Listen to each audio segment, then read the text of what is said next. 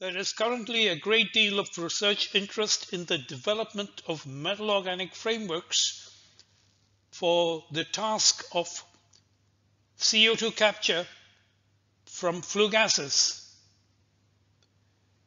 In a recent paper published in Advanced Functional Materials 2023,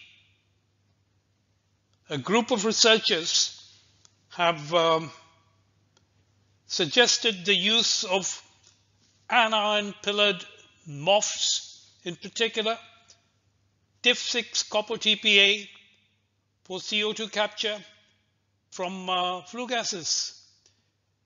There are a large number of advantages to using TIFSIX-Cu-TPA. This includes high CO2 capacity, excellent CO2 N2 selectivity, high thermal stability, and chemical stability in acid solution and acidic atmosphere, as well as modest adsorption heat for allowing facile regeneration. Briefly put, you may say TIFSIX-Cu-TPA encompasses all the good things in life.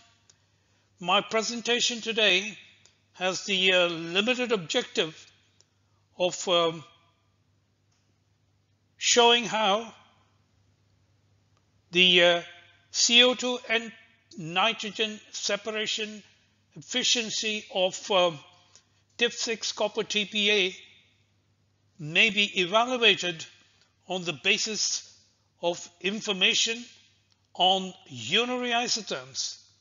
In essence, what I'm going to present today is a tutorial on the calculations of isosteric heats of absorption, adsorption selectivities, and simulation of breakthroughs.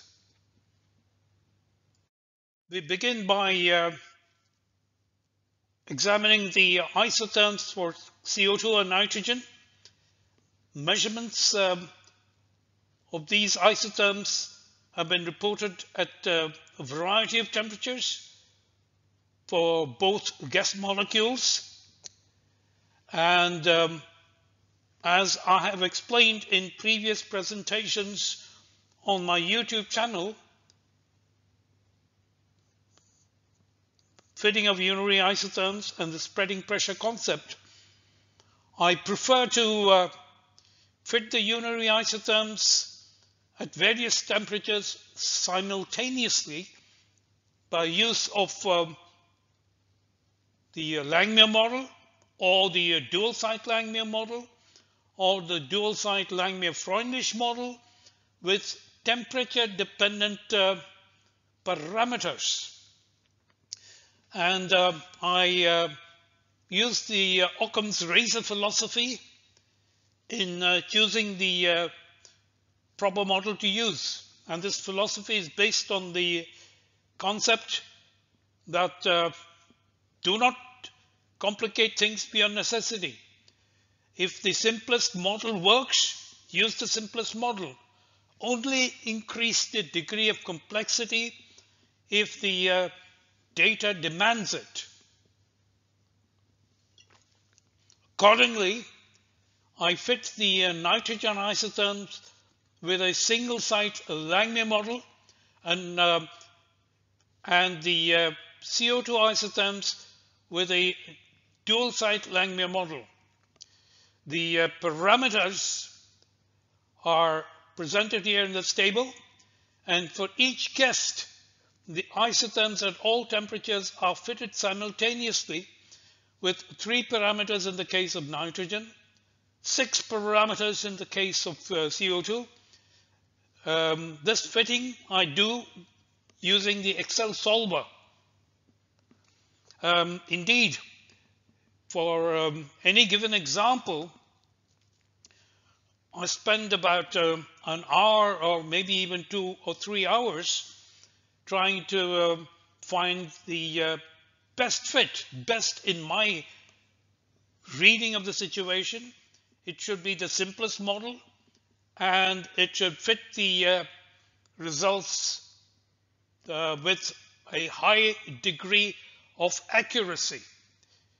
I refer you to my previous presentation on this topic, but let's proceed with these isotherm fits to determine the isosteric heats of absorption and the absorption selectivities.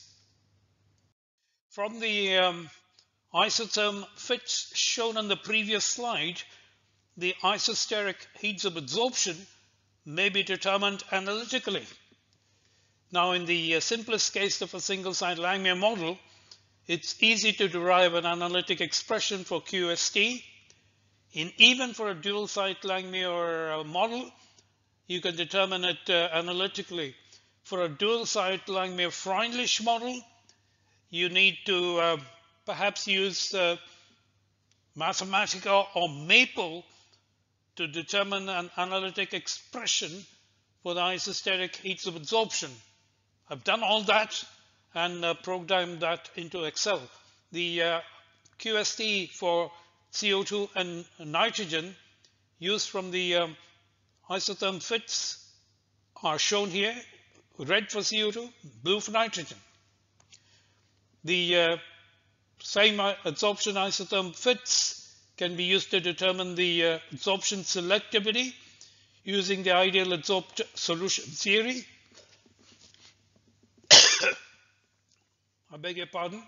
In the ideal adsorbed solution theory, the partial pressure of any component in the gas phase, Pi, is related to the mole fraction of that component in the adsorbed phase inside the metal organic framework by this expression, which is an analog of the Raoult's law, where Pi superscript 0 is the sorption pressure for component I.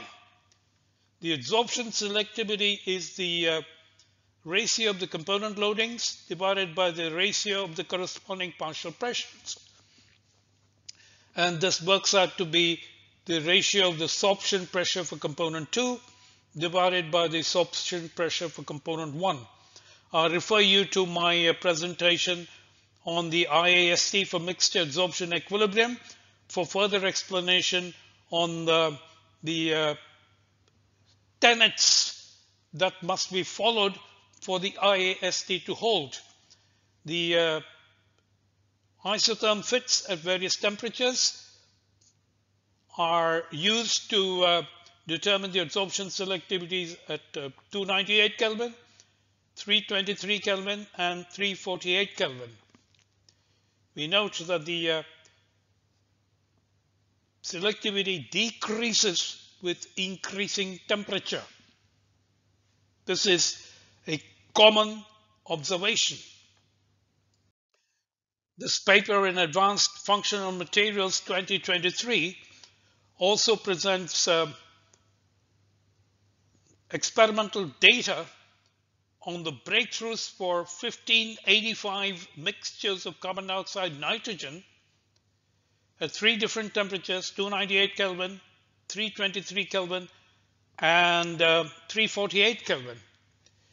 These experiments were conducted in the laboratory in a tube with an inside diameter of 4.6 millimeters, pack length of 50 millimeters, with an inlet gas flow rate of 5 milliliters per minute, and the mass of absorbent in the tube is 0.55 grams. I now wish to explain to you how these experiments may be simulated to compare with the breakthrough experiments. I refer you also to my presentation evaluating MOFs using breakthrough experiments that is available on my YouTube channel. For simulating the breakthroughs, we need to determine a variety of parameters that are used in breakthrough simulations. And for a description of the methodology I use for transient breakthrough simulations, I refer you to my presentation titled Transient Breakthrough Simulations.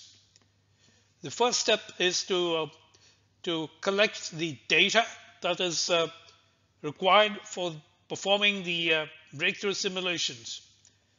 Rho represents the framework density of the MOF for TIFSIX-Cu-TPA.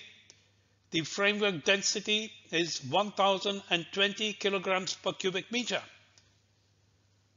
The volume of adsorbent in the bed is the mass of adsorbent divided by the framework density. If epsilon is the bed porosity, the factor 1 minus epsilon is the volume of adsorbent in the bed divided by the total volume of the tube, and the total volume of the tube is the cross-sectional area of the tube, which is pi times the internal diameter squared divided by 4 times the length of the packed section. So this gives you the fraction of the bed that is occupied by the metal organic framework, and the bed porosity is 1 minus that quantity. An important variable in transient breakthrough simulation is the superficial gas velocity, which is the inlet gas flow rate divided by the cross-sectional area of the tube. And the interstitial gas velocity is the superficial gas velocity divided by the porosity of the bed. With these parameters, I can carry out the breakthrough simulations ignoring the influence of intracrystalline diffusion. And for the three temperatures, 298, 323 Kelvin, and 348 degree Kelvin, the breakthrough simulations are shown here. If I compare these breakthroughs simulation data with the corresponding breakthrough experiments, there is an excellent agreement between the two sets. So this is how I normally evaluate the separation efficacy of a given MOF for a given separation task.